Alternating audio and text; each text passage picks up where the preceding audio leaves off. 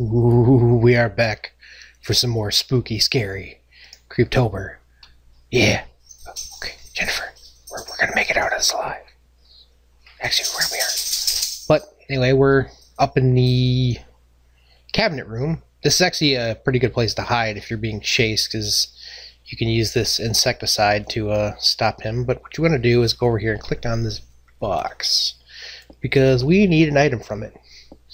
And Jennifer is going to show off that she has absolutely no upper body strength. I mean, look at that. Not even like half a pull-up. But once you've done that, you can click on this box and she will push it over.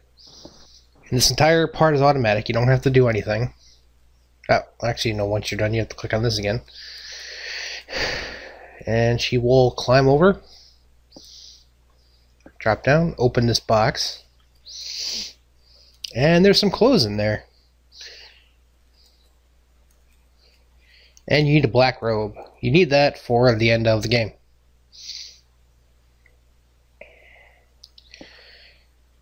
But now that we're done, we can actually go back out to that bird nest and pick up the key, because I figured out how to do it. And it's pretty much the same as in many other puzzle games, where you have to click on something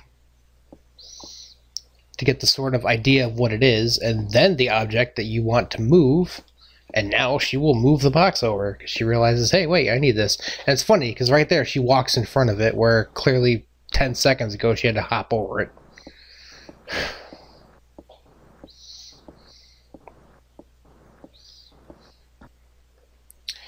Alrighty, and up here, it's a bird nest here. Eggs and junk. What is it, a magpie? But we get a West Wing key that is in... Again, if that key was not in the box downstairs in the TV room, that's where it is. Now, if you press the X button, which is the button normally used to make her cease walking, she will pretty much sit down, and I can't hover over her portrait, but she will gradually recover health. And it takes way too long. So if I ever get down to red and I need to heal, I will either cut the episode off there and pick up with full health, or just cut that part out. Because, I mean, look at this. Like, it's yellow.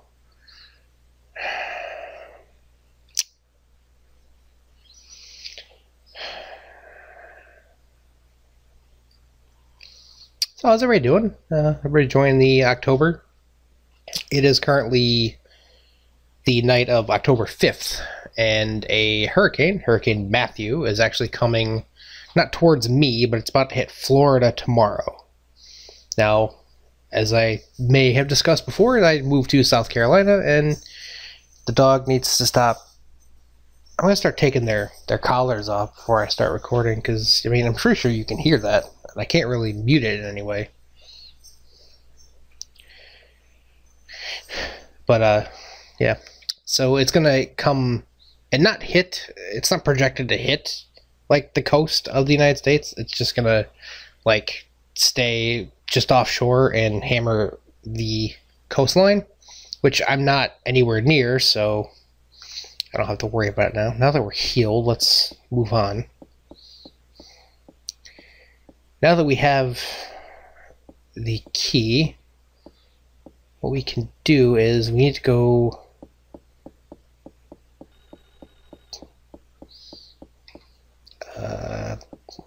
think for a second.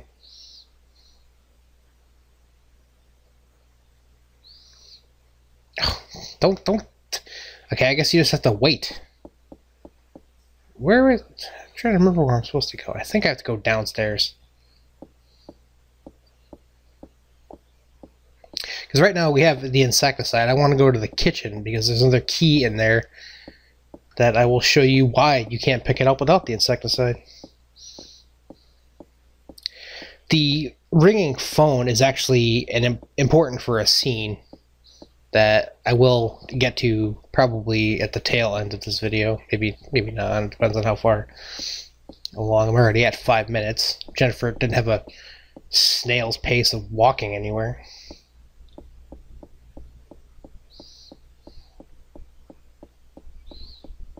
It's actually that door right there.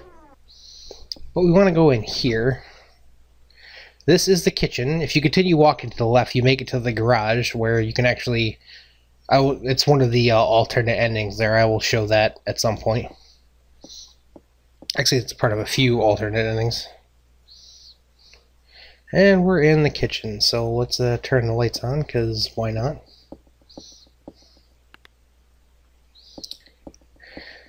Now there is some meat in this refrigerator.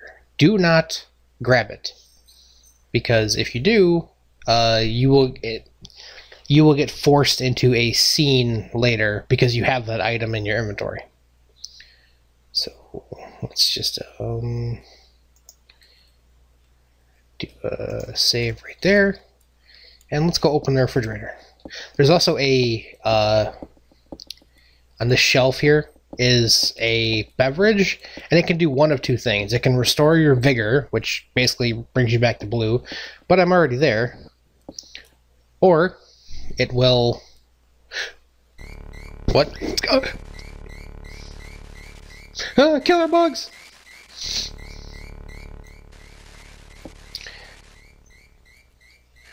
So yeah, wasn't that fun? But just gonna go back to where I was. A button brings up your inventory. Select the insecticide. Your cursor will change that. Let's go use this on the fridge now that we are clairvoyant and know that it is going to be filled with giant cockroaches.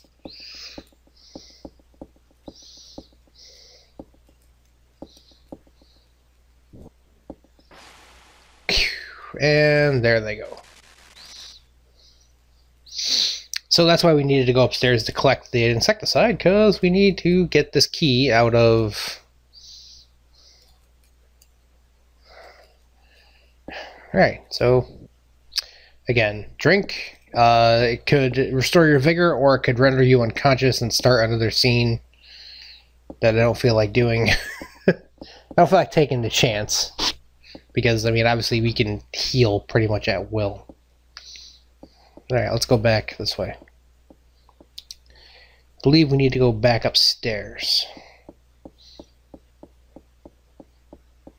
The phone's going to start ringing again in a second. Which, I don't really understand. Like, I mean, I understand what the phone is trying to tempt you to go into a certain room. Which, you know... I don't know why she'd answer the phone in a strange house, unless maybe to go, oh my god, I'm in trouble. But, you know, she's not, there's no cue of, oh hey, the phone is ringing. It sounds like it's coming from, you know, X door. So, like, there's nothing giving me, the player, any indication to go in said specific door. But we need the west wing key for this door. I believe we also need it for the door below, which brings you to basically the same thing. It's a random corridor.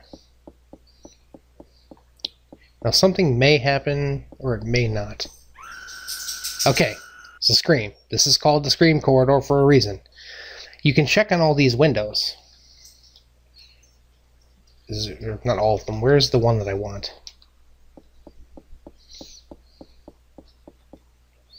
Okay, that one. Going to save here and show you what happens when you check on this window. That is Anne dying. But for this ending, I do not want to do that, so I'm just going to pretend that that did not happen. I don't know if that'll happen more than once, the scream.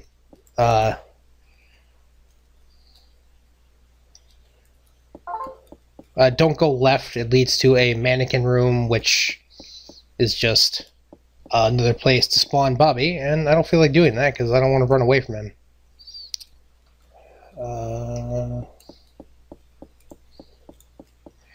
You want the middle door, which is right here.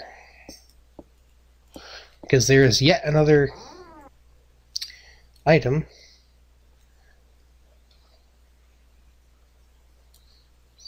I always feel like somebody's watching me. We need to click on the, not the doll. You can click on the doll. It just says it's a clown doll. But you can click on the... What the hell? What the hell is this thing doing? It's possessed. Kill it. Kill it with fire. Alright, now when you see it start flashing there, hit the panic button and bah! If you do it fast enough, you win. Okay, well, let's see. It's a big clown doll. This is a child's bed. Really nothing in this room. Nothing in the room.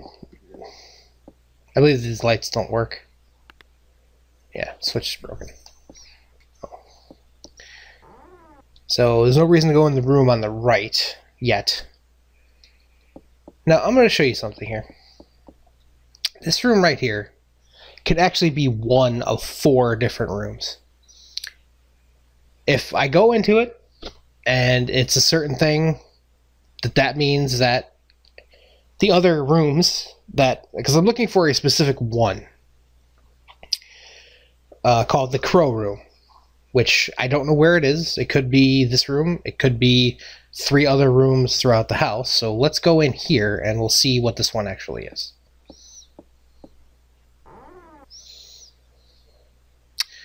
Alright, this is the other bathroom. Actually, is this... What the... Oh, damn cat. Okay, she kind of got spooked out of there. Is my health... Oh, it's going to go back to orange. Well, that was pretty scary. I mean, it scared me, right? Not really. I wanted to know if there were... Actually, can I go in there? There, I don't know if I can go in there. Does this work?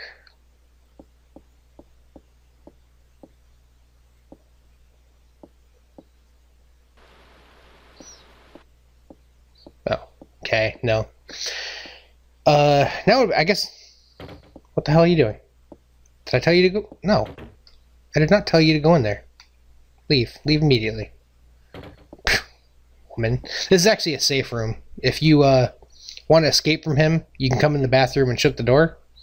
Except it's not a safe room because he will kill you. He'll break the door down and come after you anyway. Well, not kill, but he'll break the door down and come after you. Alright, so let's let her rest while I take a minute to discuss something. There is a PlayStation version of this game. And there's a lot of neat scenes in there, like if you could turn on a faucet, there's blood, or there's maggots, or there's all sorts of other weird stuff. I contemplated playing that one, but I couldn't find a English version of it that actually worked, at least in time for the first episode that I wanted to be up on October 1st, so that's why you didn't get that. I might end up, you know, as we get closer to Halloween, show off some different things, you know, differences and whatnot if I do different endings, but that's a question for next time. So next time we'll continue exploring this creepy-ass house, and let's play Clock Tower for Creeptober. Make sure to keep tabs on all the Creeptober other Let's Plays that are going on. Bdude is playing Corpse Party, which was a PSP kind of sort of a game like this, where it's, you know, point, click, explore, all sorts of stuff.